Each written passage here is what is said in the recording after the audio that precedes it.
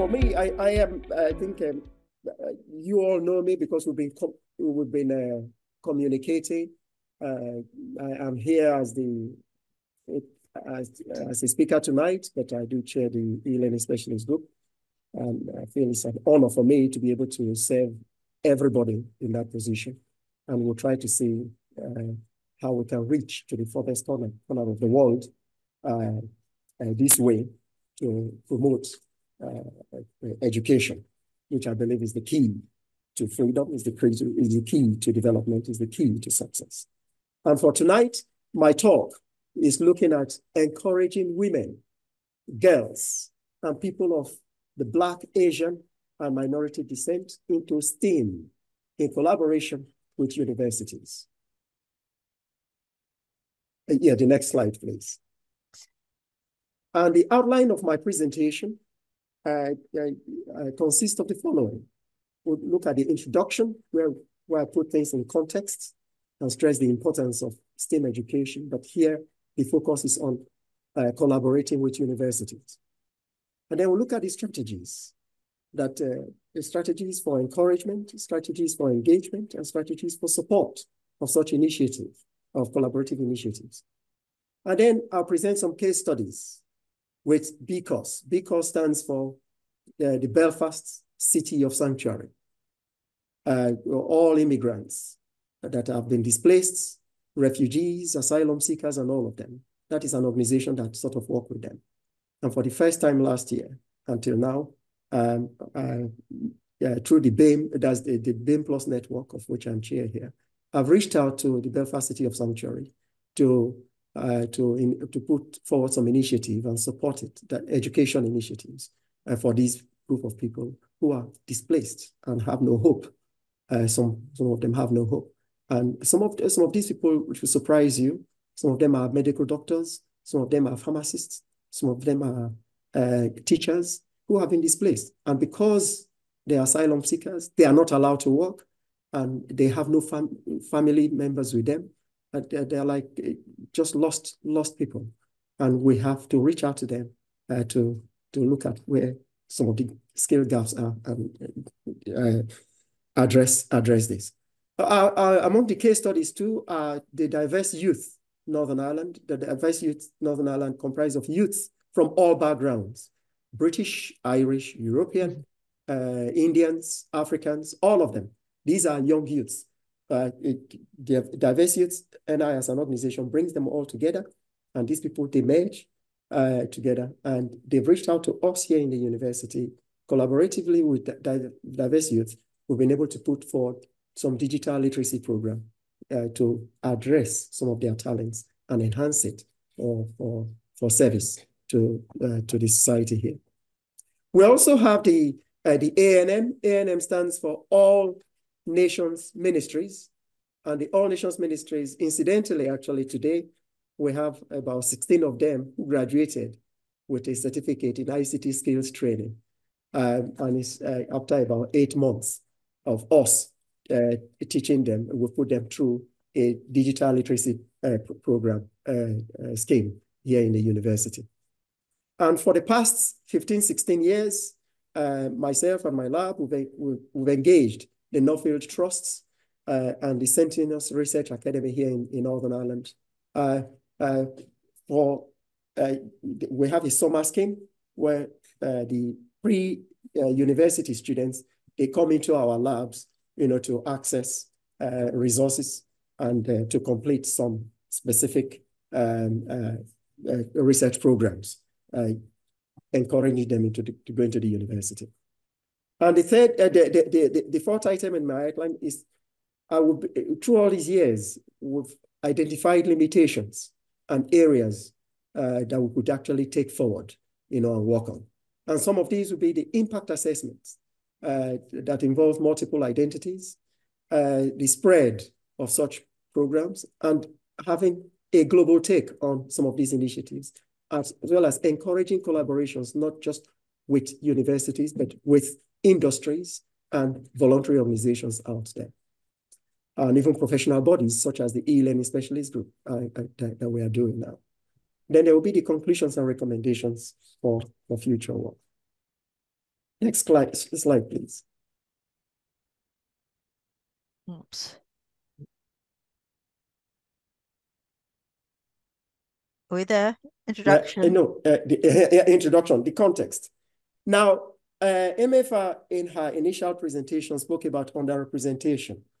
And it goes without saying, yes, and it goes without saying that underrepresentation of women, girls, and individuals from the BAME backgrounds in STEM is an issue that has been of concern worldwide. It's not only here in the UK, it's not only in Europe, but even in America. If you go to Brazil, you go to Argentina, you go to India, you go to anywhere in the world, this is the case. And there's an ongoing failure to address this issue. And we know that this ongoing failure to address this issue will affect our ability to address diversity and inclusion in various sectors.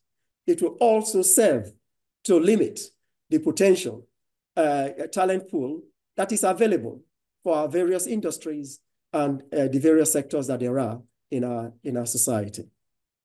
Universities, we know, they are storehouses of knowledge, and they possess the right personnel and a store bank of resources to seek and use the right approach to resolve the challenges that are facing providers of STEM education anywhere in the world. We'll go on to the next slide, please. Now, women and girls, oftentimes, I know even today during the graduation ceremony, I have the sheikh with me, the sheikh from the Muslim community. We know even in the African community and so on and so forth, there have been strong calls that have been put forward for gender imbalance that exists in various communities. This is not something that we should take lightly anymore. We really need to address it and address it robustly. Also, I think last year, I gave a keynote address at Columbia University in New York.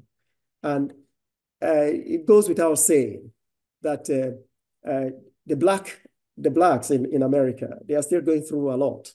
But I go with what Martin Luther King Jr. stated. He said, if you can't fly, you walk. If you can't walk, you crawl. Now, say, but whatever you do, never stop going forward. Always keep going forward. Never look back. You can look back for lessons, but just keep that spirit up forward ever, backward never. So just be positive. Just be positive and work with the positive energies around you. And I tell you what, you will make it. And that we've seen that happen in America, even up to before Joe Biden and before Donald Trump.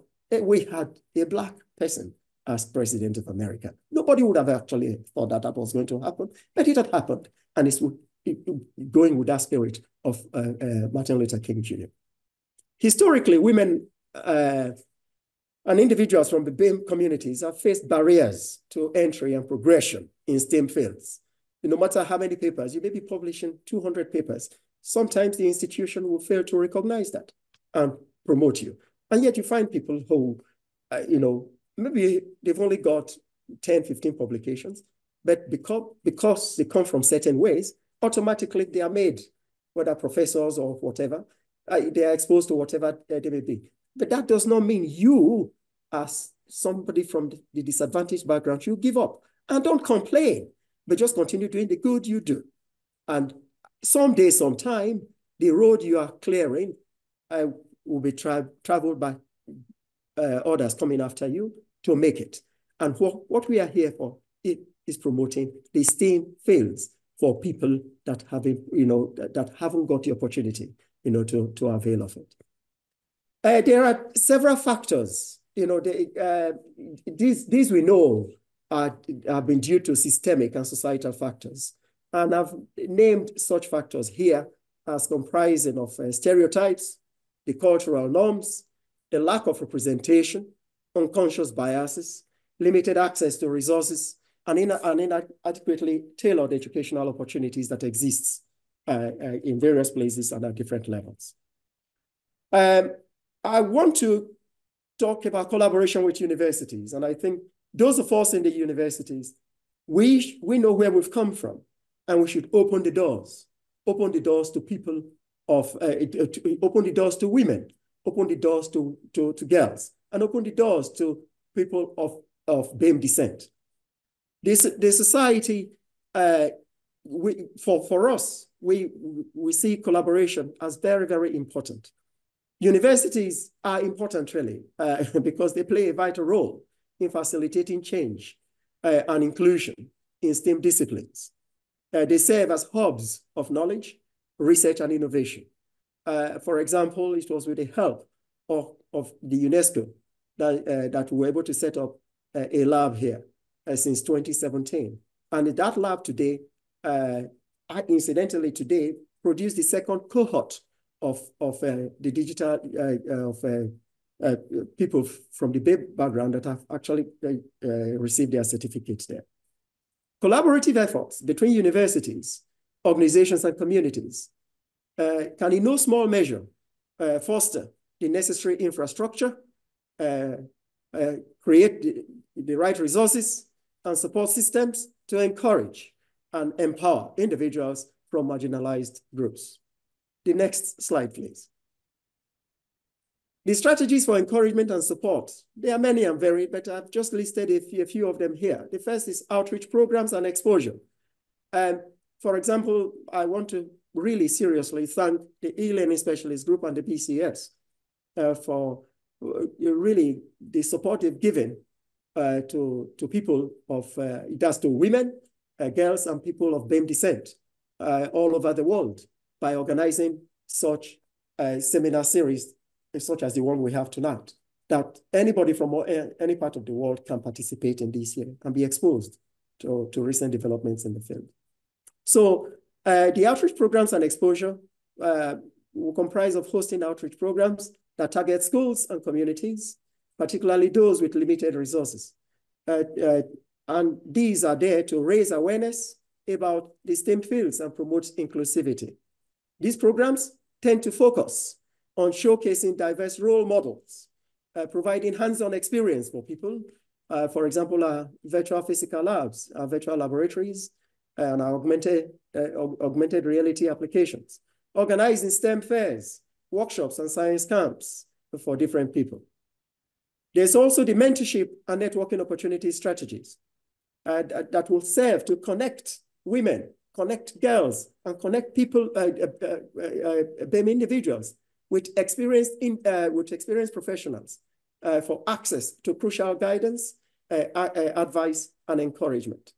I know many BAME professors, BAME lecturers here that have encouraged a lot of BAME students that engage in research projects and different programs. Even tonight, I came across a BAME parent who is well-to-do, and the children are back home in his country, but came here, about 3 of them, just to look for admission for them. And the BAME parent was confused which subject to go for. They said, oh, business would be better for them.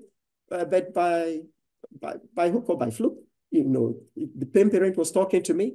And tonight, I was telling them of opportunities that exist in the STEM areas, that's in computing, in engineering, and so on.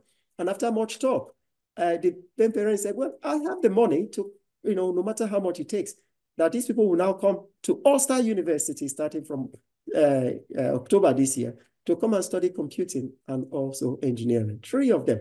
And I later asked the parent, the father, I said, but what about yourself? He said, no, I'm uneducated, you know, but however, I have the money. I'm a business person back home and I have a lot of money. You know, my children, all 4 of them, I want them to be properly educated. And they are coming here to study. There's also scholarships and financial assistance, which can be created as a strategy. This will help to alleviate financial barriers to enter and progress in STEM education. The curriculum and teaching practices. I think decolonizing the curriculum is a big thing. At my Ulster University, we've actually embarked on that process just as we speak. The Center for Curriculum Evaluation and Approval has actually swallowed or taken over the academic office. And seriously, we are looking through the curriculum to make sure that the curriculum we are engaged with is fit for purpose. They are relevant, and people from India, from Africa, and everywhere can actually see part of their cultural undertakings in those reflected in those curriculum. Research opportunities and internships should be created. We have paid internships. We have unpaid internships. Voluntary internships. These are measures that can be taken to encourage and support women, girls, and people of BAME descent to participate in STEAM education. So go on to the next slide, please. The case studies and best practices. There are many that I could cite here, but for purposes of time, we'll try to be brief. I've listed 5 of them there broadly. The first is the Ulster University Sentinels Research Academy program that have been going for well over 14, 15 years. And it's one that involves study and research placement for students from a wide variety of backgrounds from any school in Northern Ireland as a whole. The time I initiated that program some 15 years ago, I was termed a mad lecturer. They said, you deserve your holidays. Why are you doing this? You know, how much are you getting? You could get funds for this. Where is the fund? You haven't got funds. Where is the space? Okay, you are lucky you are the faculty learning coordinator. But I would have said you haven't got enough time. But, you know, we know you haven't got enough time, but why are you taking this on? You know, but today I don't regret it. I think it's something that has worked well. Many of the students, before coming to the university, they've come to the university to engage in that program. And I didn't know it was going to encourage them to come to Ulster University. They've come to Ulster University. Some have gone to Newcastle. Some have gone to Huddersfield and everywhere. And wherever they are, they always say thank you to Ulster University for allowing them to participate in that program. There's also the UU Northfield Trust Program. Northfield supports people from disadvantaged backgrounds, you know, but who have a great future, you know, who perform well. Northfield supports them on a summer placement program, and I've opened my lab here in the university for them to come and complete that program, and it has worked well for them. And for the past 5 years, I've allowed, as part of that program, I've allowed people of BAME descent who are in schools here seeking exploring the university as an option to join that Northfield placement program.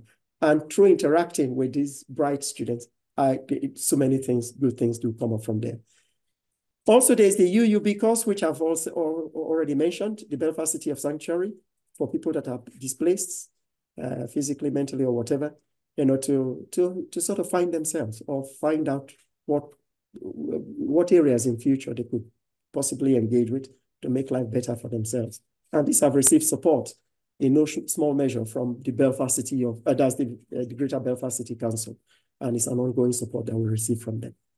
There is the UU Diverse Youth Network that works with youths from different backgrounds, those that come from rich home, from poor home, and from all really diverse youths. Those that are poor, those that are rich, those that are big, those that are small, and we bring them all in there. And by interacting with one another, they do a lot of things. And the focus here is on STEM, the STEM education. There's also the UUANM, the All Nations Ministry. And as I said today, we had 16 of them that graduated with their certificates as a result of more than 8 months of dedicated service trying to perfect ICT skills in order that they can function. We have 3 broad levels of this training. The first level is the fundamentals, digital IT skills. The second level is the applications. And the third level is living online, where they do everything online. So the graduates of today they've completed the level 1, that's the fundamentals, and they've already enrolled for the level 2, that's the applications, and then before they go on to living online. The next slide, please. Observations and results. In all of these, really, there are different ways of engaging our students, and we promote a lot of interactions. We promote the 3 core elements or levels of interaction for students, which is really the student-student interactions, the student-tutor interactions, and the student material interactions, both synchronously and asynchronously.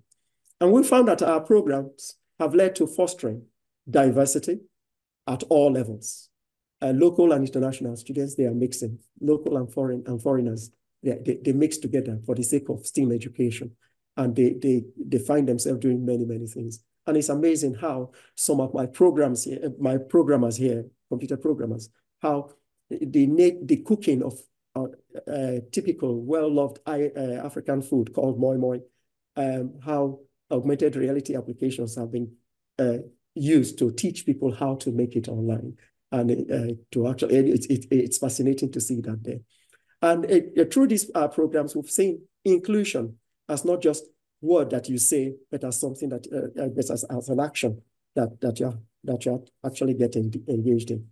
And also, talking about innovation, innovation has no ceiling through some of these programs here. It's amazing how some people being able to use, being skilled now to use the word processor.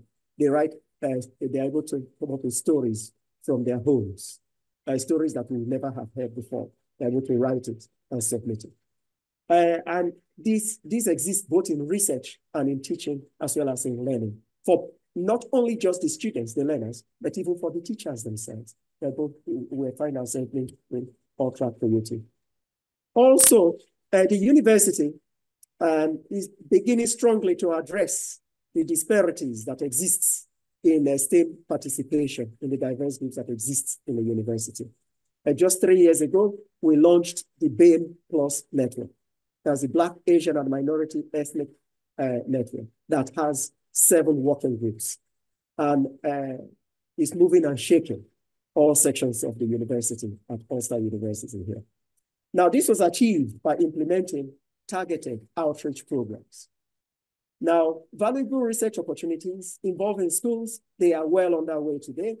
As you must have learned from the 31st of August last year, we moved our campus from Jordanstown campus to the heart of the Belfast city. Now, the university established the Jordanstown Sports Village, and the Jordanstown community, the Newton Abbey communities, told the university if they are to continue the academic work of the university should not cease in that place there. And so they've called on us to establish an academic program there. And it's through these activities, the BAME activities, that we are able to maintain touch with the local school there, the Belfast High School that is based in our old campus. Now, also through these activities nationally, we've been engaged in the KTP program here, the Knowledge Transfer Partnership Program, and which has now become a national flagship because the Simple and McKillop Engineering Consulting and Services Group, some of the work that we've done with them have been flagged as a national success throughout the UK. We've also seen the realization of some form of collective potential and talent of all individuals, irrespective of gender and ethnic background. And this is to tell you that through the e-learning work that we are doing, the people of BAME descent, women and girls, they are benefiting from here. And I think it would be good if we can have it replicated, but not just nationally, but globally where we can. So the next slide, please. I've decided to put this slide here just to let you know, well, I do work in more than 35 different countries in Africa. And one of those African countries is Kenya. When we talk about education, the relevance, growth, development, and sustainability, I've just put in here a lady in Nairobi there, in Kibera, who is responsible for the education of all her children. Okay, at home, she's a teacher, she's a mother. Okay, but during that 24 hours in a day, she has a stall, for selling food. So this same woman who is the mother at home, who is a teacher at home, is also a businesswoman and is here on her stall putting out plants and items for sale. So he said, see her as a businesswoman. Now, the children she has at home, when in the evening she goes home, they are there in the school being educated, okay? Seeing education should be seen in all its light here. Now, they are not being educated to become just business people. They're not just being educated to become classroom teachers. They're not being educated to become doctors or something of sort, but they are being given the general picture. Now, when we say education here, or STEAM education here, the woman you see in the picture here could become the doctor, could become the artist here, could become the engineer, could become the so many different things here. So instead of placing the woman, of just saying the woman singly as a woman, a mother at home, we should see that woman as a young girl that you are seeing there, who holistically is both an engineer, is a businesswoman, is a teacher, and is so many other different things. So when we are pushing for the education of women and girls and people of BAME, of BAME descent, we should rather put on a holistic lens to see that and say STEAM should be seen holistically, not singly as a subject. And this is what e-learning is trying to make us realize. And we can do things physically, face-to-face, or we can also do it online, the way we are doing today. Next slide, please. Now, there are obvious limitations that brings us to lessons and make us to recognize areas for future work. One is the lack of long-term impact assessment. The work that I've reported tonight have only the results of initiatives that are new. So the impact on representation and retention are still not fully understood, and more research work needs to be done in this area. There's also the question of intersectionality and multiple identities. I see myself as Black. You see yourself as white and different other things. But we have children that are neither Black nor white. And these people, they have multiple identities. Are we creating the right environment for them? So the issue that we are dealing with cuts across intersectionality of identities, including race, ethnicity, gender identity, disability, and how these affect access and representation in STEM is something that we should be addressing now. There's also the global perspective. Today's talk really reports on work done in the region in a specific context. Further and future work will need to include broader analysis of strategies and initiatives implemented, not only nationally, but internationally in different countries and in different cultural contexts. Then also that brings me to the issue of pedagogy, that's the teaching practices. Much of the research we hear today looks at pedagogy in online teaching practice, in online learning practice, or in online research practice. But we need to do some more in-depth research and evaluation of the pedagogical methods that promote inclusivity in STEM education, enhancing learning experience with increasing retention rates. Finally here, I want to touch on collaboration frameworks. I've looked at university organization collaboration, but we should be looking at university communities collaboration, university church collaboration, and also collaboration involving businesses and the public sector. Next slide, please. And I want to pose a question to each and every one of us here, both as individuals and even as collectives. Where are we heading? Are we heading to a world of chaos? For example, today we are talking about climate change. Do we fully understand it? STEM has some tools and techniques. STEM is helping us train individuals, prepare people to help us address these challenges that we are faced with. And are we preparing people, only some specific people from specific countries of specific race to address this global issue, to address this global problem, or want to prepare everybody to be ready for this problem? So that's why I've put this slide here. It's a question for all of us. And our talk tonight, trying to encourage women, girls, and people of BAME descent into STEAM education. You know, it helps us to really look at this here, look at these slides, and it helps to arouse that question in our minds. So the next slide, please. This brings me to conclusion, the conclusion of my talk.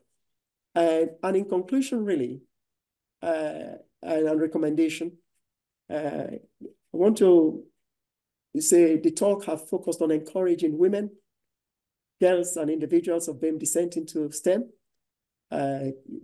We should see this as an endeavor that requires collaborative efforts between universities, organizations, governments, and communities. Universities, we know, they play a pivotal role in creating an inclusive and diverse STEAM workforce through targeted strategies such as outreach programs, mentorship opportunities, financial assistance in some cases, and the use of inclusive curriculum and research internships to achieve these objectives. It is recommended through the work we've done that universities develop and implement diversity and inclusion policies that explicitly address the issue of underrepresentation of women, of girls, and of individuals of BAME descent in STEM fields. Universities should seek to establish dedicated offices and centers for diversity and inclusion. And these centers and offices should be equipped with personnel and adequate resources to support initiatives such as some of the ones mentioned tonight, aimed at promoting STEAM participation amongst underrepresented groups. And finally, I say, universities should seek to always review and revise curriculum and teaching materials to ensure representation and inclusion of diverse perspectives that they are privileged to have as an institution or as a storehouse of knowledge. So we'll go to the next slide, please. What do we do? And we have the suggestion here. What we can do is offer help through the work that I've presented here tonight. And also to always remind ourselves never to give up. We should never give up. So I say, what universities, business, including women, girls, and individuals of BAME descent to do is to help one another. And here I have the video. If you just play the video, please.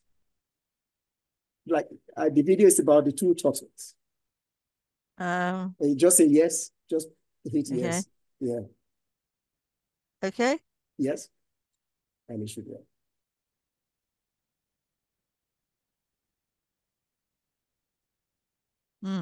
Oh, it's not working? No. Oh, okay. If I stop sharing, I can load it up from your email. Okay, yeah, please do. Please do. Load it from the email. Yeah. Okay. Yeah. Do you want to actually look at the questions? There's a couple of questions in the chat while I'm doing this. Yes. Okay, I'll do that. I'll do that. Chat, yeah. Yeah, question for Emefa. Okay. Is Emefa with us now? I think she's with us. Yes. Emefa? Can you hear me? Oh, yes, Emefa is with us. Yes. Emefa, can you? Yes. There's a question there. The question here says, as a white woman, that's from Zoe Tompkins. It says, as a white woman, how can I be an ally to BAME women and girls? I am aware of my privilege and power. I want to avoid being a white savior. So, Emefa.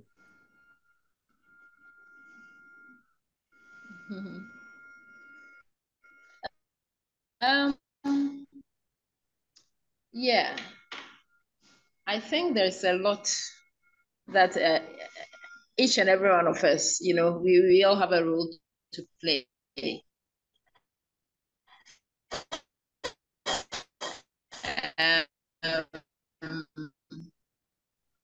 Yes, you're a white woman, you don't want to come as a savior. So things, it's about partnership. Yes, what I was talking about before, connection, before the poor connection setting.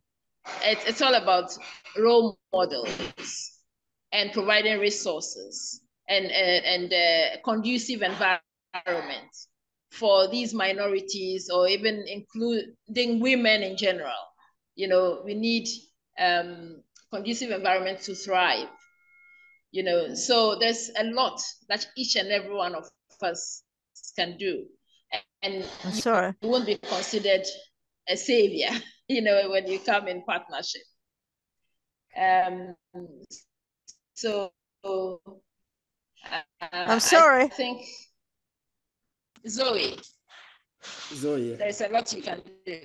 I think I'm sorry. Yeah. Is it okay, Margaret? I'm afraid.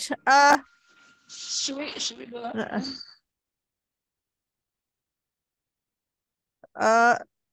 I think that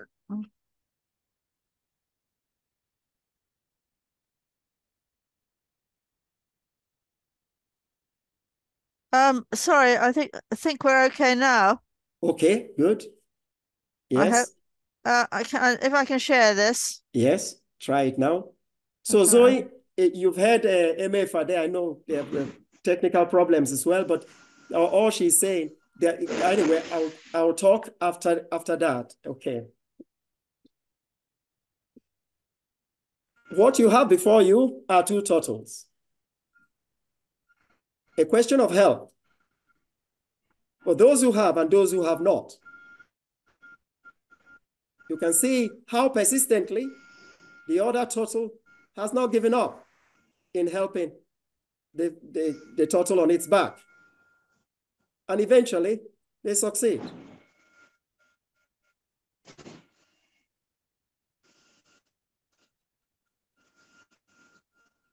So talking about giving help to women, girls, and people of BAME descent in taking up STEAM education, we can do just as these two turtles have done there.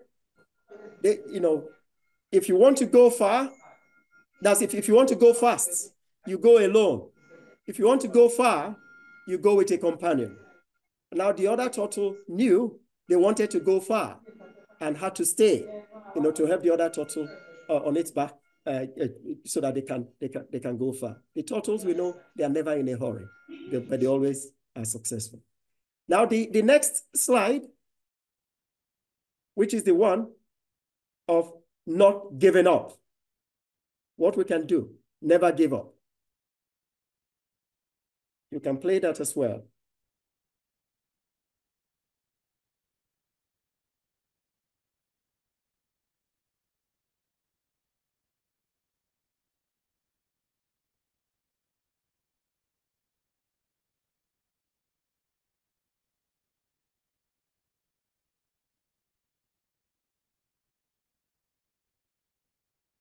Is there any luck with it, Margaret?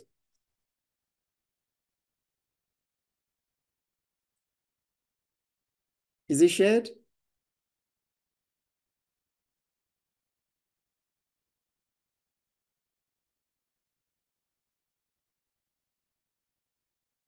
Was that shared, that last one? No, yeah, I think you shared it, but now I can't see.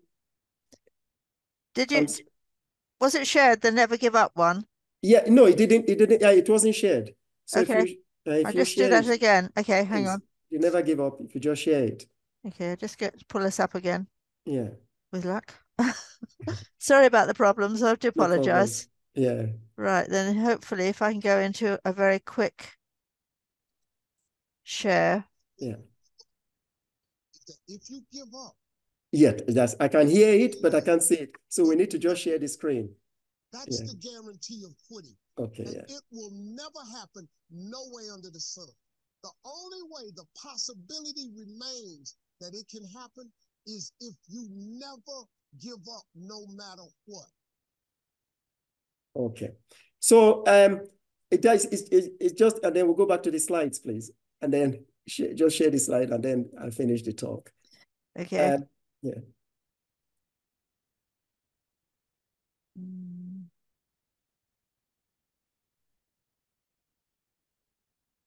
Oops, sorry. Thank you. Thank you. Wrong one. Okay, yeah. Right. There we go. Yeah. Sure. So I think we were on about the last slide. The last slide, exactly, yeah. Yes, I had to never give up with just on. So I think it's never give up. You know, if you hold on to something good, if you are doing something, you know, never give up. You know, never give up.